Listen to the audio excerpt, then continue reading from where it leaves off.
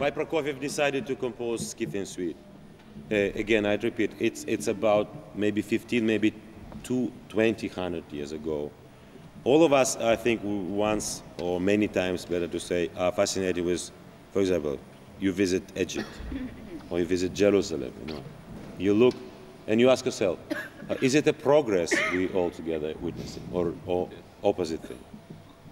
I think as a young composer, as an extremely strong and successful artist, he found the most interesting subject in. So I just was listening again to the tuba voice. It just says solo. But please make it so that it will look as interesting as some unbelievable, well, this faces of this sphinx, we call it, in Egypt. You can't explain.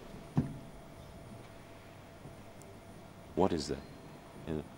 So find you as an artist, find yourself where you put it with espressivo, so that, but how you move from D, play it please, 41 for me.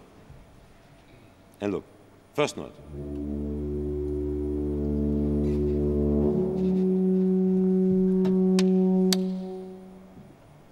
Is it just everyday feeling?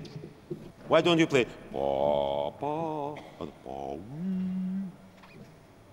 One does not expect this second note to be placed here because the first promises something else. Yeah?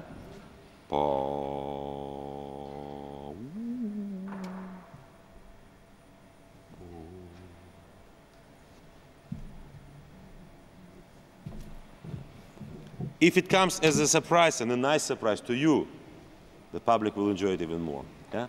But it's not about 1, 2, 1, 2, 1, 2, Who needs classical music again? Yeah? It's so boring. Yeah?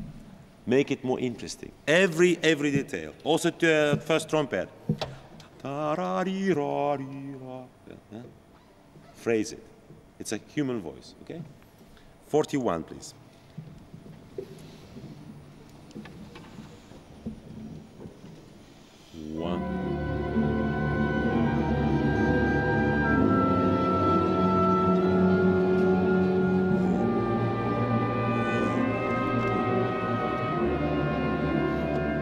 Even more.